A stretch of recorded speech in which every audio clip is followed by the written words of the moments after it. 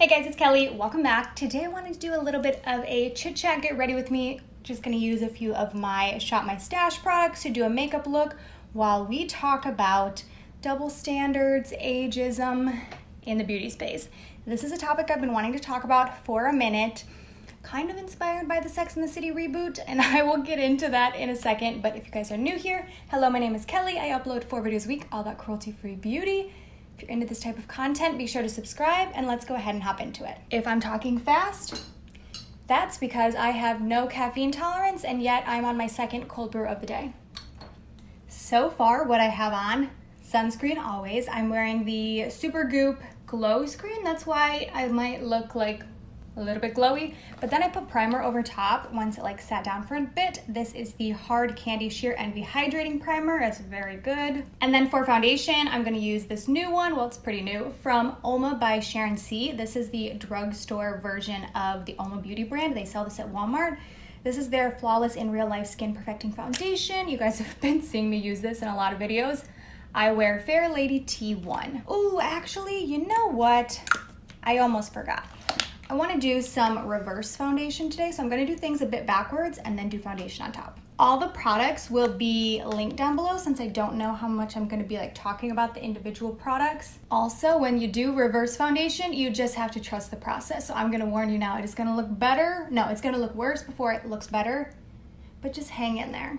Okay, so as you guys may or may not know, they are currently shooting the reboot for Sex and the City, which has been kind of fun because they're filming it here in New York, and I keep hoping that I'm going to stumble upon it and get to see it filming live. Hasn't happened yet. I'm crossing my fingers, though I don't know how much longer they're going to be filming because it's just a limited series, it's only a few episodes. But there is this viral photo that was going around a couple weeks ago, and this has been on my list to talk about. And it was a photo of Sarah Jessica Parker, who plays Carrie Bradshaw. And she was just at lunch with Andy Cohen. And this photo has gone viral because she has gray hair. Oh, there's Tilly. She's watching pigeons. But there have been so many articles. So I took notes over here. Let me pull up my computer. I was looking through different articles. I'm going to read you some of these titles while I sit here with stripes on my face. Sarah Jessica Parker flaunts gray hair as she lunches with famous pal. Sarah Jessica Parker's gray hair and age became the talk of the town as fans wondered why she looked so elderly. Sarah Jessica Parker, 56, continues to proudly show off her gray hair while dining with pal Andy Cohen as she enjoys downtime from filming Sex and the City reboot. How old is Sarah Jessica Parker? Fans can't get over viral images of gray-haired actress. You guys, these are just a few of the many, many articles. And the whole time I've been sitting here why is this newsworthy? Am I missing something? Because the photo, I'm gonna pop it up. She's having lunch with Andy Cohen, who is also her same age, who also has gray hair. I'm where are the dozens of articles about Andy Cohen's gray hair? Okay, editing Kelly here with a Snapchat filter on that matches my wallpaper. I wanted to reiterate something because I don't know that I articulated it as well as I intended to in the video, that I do think it's so beautiful and important to see a huge celebrity like Sarah Jessica Parker wearing her natural gray hair in the reboot of such an iconic television show. I don't want to downplay that because I hope that this actually... I hope this conversation encourages more women or allows more women to feel comfortable with it. My intent for this video is more so to kind of highlight the double standards, the unrealistic expectations. So I thought it was important for me to pop this in because I want to make sure that that's clear, that I still think it's amazing, but there's a bigger conversation here. Okay, I'm going to take the foundation now and apply a little bit over top. What I wrote in my notes, I'm laughing at myself because this sounds like the voiceover that Carrie Bradshaw would say in Sex and the City. I wrote, "When did existing turn into making a statement?" And that's the weirdest part. She's just getting lunch. She's not necessarily, these articles are she proudly flaunts her gray hair, continues to rock her gray hair. The fact that she is just existing as an older woman, it's sad that that has to be a statement, that is newsworthy. And that there's such a double standard because in the exact same photo, Andy Cohen is like 3 years younger than her, also with gray hair, also looking his age, and he's not even mentioned in the article aside from like they're having lunch together. And it just brings up such a double standard for male and female beauty standards, because as women age, well, first of all, I'll get into it, but I feel like you can't win. You either are expected to get work done and then you are judged for getting work done, or you don't get work done, and then there's these articles like, wow, she wears gray hair, how brave. But for aging men, there really aren't any beauty standards. There's not much that they're expected to do, and instead we start referring to them as like a silver fox, like, oh, the gray hair looks great on them. Whereas women are often expected to dye their hair, and then if they don't, it's newsworthy. And even in a lot of the photos that I've seen with Sarah Jessica Parker and other cast members from the show, I have just read the nastiest comments about their appearance, their age. But at the same time, I can't help but wonder, had they gotten a ton of work done and it was noticeable and they dyed their hair and just tried to maintain a youthful appearance, I still think there would be mean comments. I think it would say like, oh, they've had so much work done, like truly they can't win. And it makes me so sad that the conversation is about the way that they look and not the show, maybe some changes the show is making, maybe like the direction of the show, I don't know. But no, just about the way that they look. And I think that kind of opens another conversation, especially here in the beauty space, that mature women, older women are so rarely represented in beauty advertising, beauty campaigns.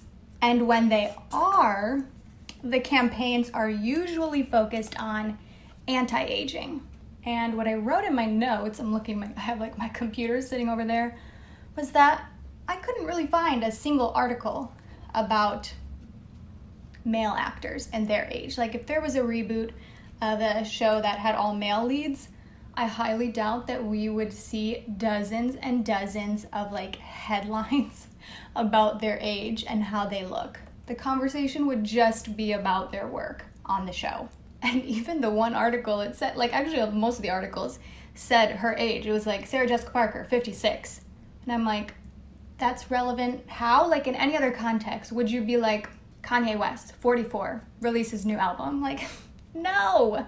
Okay, look how big my pan is on this highlighter. Also, when I do chatty get ready with me, sometimes I feel like I get so into the topic that later I look at my makeup and I'm like, this looks really bad. And this might be one of those days. Also, I had like a rash, I don't know if it was like a heat rash or what it was, on my neck for a few days there. And so I wasn't really like taking my makeup down my neck because I didn't want to irritate it. But, so for the last few days, my face has not matched my neck, but I've just had to go with it. But I just think this whole conversation kind of highlights another layer of unattainable beauty standards. You can tell I'm still new here because when I hear honks, I'm still like, wait, what? Whereas when I'm like walking around with my roommate, she'll hear it and she'll just like keep walking like she didn't even hear it. And I'm like, what's going on? But truly, this is just another layer of unattainable beauty standards that are expected of women and expected to age gracefully. And like, what does that even mean? And I'll be really interested to read the comments on this video, especially hearing your experience, because you know, I'm in my late 20s. I would say I am pretty represented in media campaigns. I would say most like makeup advertisements are people around my age, but I have had so many comments from subscribers saying that they don't feel represented. Okay, I did my brows a bit. Let's do eyes. Oops. I'm gonna use the Sigma Rosy palette, even though it's totally not gonna match with this like mustardy headband once I do the pink. So I might need to take this headband out. But I wanna do something very simple today. So I'm just gonna start off with the shade Primrose and dust this all through my crease. I'm gonna take a little bit more of that and like kind of go in the outer corner, just a touch. And then what I'm gonna do I'm going to take a bit of these two shimmers and just tap them on with my finger. Oh no, wait, know what I'm gonna do. Take this first. This is one of the Sigma eyeshadow sticks. This is in the shade, I don't know, because I've had it for so long and the shade name has worn off. I think this is Bubbly. It's like one of the gold ones. And I'm gonna apply this to the first part of the lid and then use the shade Flutter, which is kind of a duochrome, and put that over top. But going back, the rare occasions that you do see older women represented in advertising campaigns, it's 99% of the time it's like anti-aging products. Like, it's rarely just a makeup campaign about wearing makeup at any age. And then getting a little bit of this sparkly shade, I'm gonna top it. But also, when you do see older women represented, it's usually in like very minimal makeup that is deemed as like mature or appropriate for mature women. When in reality, you can wear any eyeshadow color, any lip color, any color at any age. Okay, this is cute. So I've been using this palette as my mirror to get ready because I don't really have a great place to put a mirror in front of me, but I'm gonna take the shade Fearless, which is just a dark brown. This is the Persona Identity palette. I'm just gonna take the tiniest bit of that dark brown, tap most of it off, and then try to smudge that into the lash line on the outer corner just so we get some depth. But I actually did a video sometime last year about the beauty industry and how pretty much every single major parent company is owned by men. The CEOs, all of the top like decision makers are all men, even though their products are predominantly marketed at women. And I will leave that link down below. Okay, wait, while I'm doing my mascara, you guys, if you watched my favorites video, if you didn't, I'll link it down below. But I talked in that video about how lately I've been kind of changing my mascara placement depending on the look. So for today's look, I'm gonna mostly coat the outer part of the eyelashes, and that's gonna kind of elongate the eye in a similar way that you could get if you did a half lash. See, ta-da. This is the Essence Lash Princess, the new version though, the curl and volume. Okay, I'm looking a little shiny. I think it's the sunscreen, like the glowy sunscreen. So I'm gonna take a little bit of the Kosas Cloud Powder and just tap that right in here. And you can see how beautiful and perfecting this powder is. It's just so good. Since this look is so simple, let's do a little bit of Cokie Warm Nude, topped with the ColourPop Luxe lipstick in the shade Smirk, which will pair really well with this eye look. I hope you guys enjoyed this topic today. I've been having a lot of fun doing like chit chat get ready with me, so let me know any other topics you'd like me to discuss in a chit chat get ready with me. Also, I'm so interested to hear your thoughts down below. Thank you guys so much for watching. If you enjoyed this video, be sure to subscribe and I'll see you in my next one.